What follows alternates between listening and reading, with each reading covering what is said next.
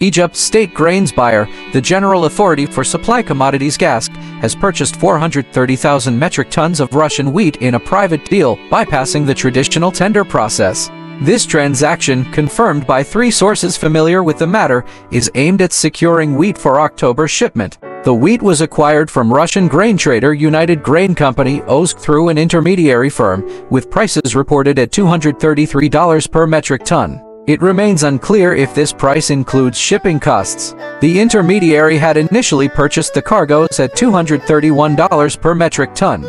As the world's largest wheat importer, Egypt is looking to capitalize on lower global prices to meet its grain needs, which are essential for subsidized bread consumed by millions of Egyptians. GASC had previously faced challenges in securing sufficient wheat quantities, managing to obtain only 7% of its target during its largest tender in August due to higher-than-expected prices. Despite these challenges, Supply Minister Sharif Farouk expressed confidence in reaching the target of approximately 3.8 million tons of wheat by the end of 2024 through a mix of tenders, direct purchases, and government-to-government agreements.